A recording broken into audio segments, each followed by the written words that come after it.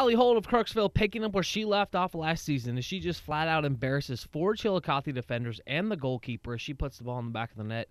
Justin Klingsmith from Novinger showing some pop and precision as his double gets stuck in the fence, but he drives in two Wildcat runs and a Novinger win. Trent Halterman of Kirksville not only fighting the green, but fighting the wind as well as he sinks the putt here. Lighthearted moment for Kirksville Trek as they avoid injury and show off some athleticism during the 100 meters. Seth Brown of La Plata ran a sub 5-minute mile in frigid and windy conditions at Kirksville's track meet. Remember to vote early and vote often on HeartlandConnection.com.